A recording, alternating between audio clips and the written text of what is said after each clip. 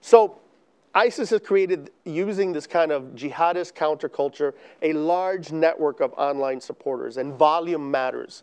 In 2012, ISIS had established about 2,000 accounts on Twitter.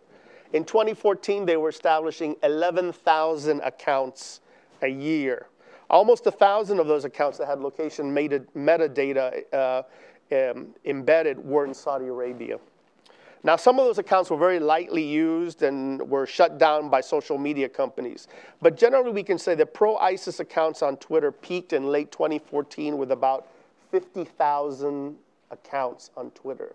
The number today is slightly less, but it's still in the high 40,000, something like that. Of that amount, 2,000 accounts do the bulk of the work.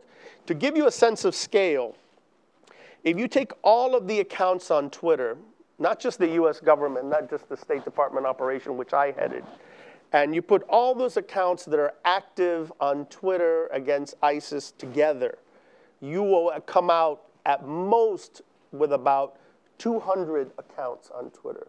So on our best day, we were outnumbered by ISIS by 10 to 1.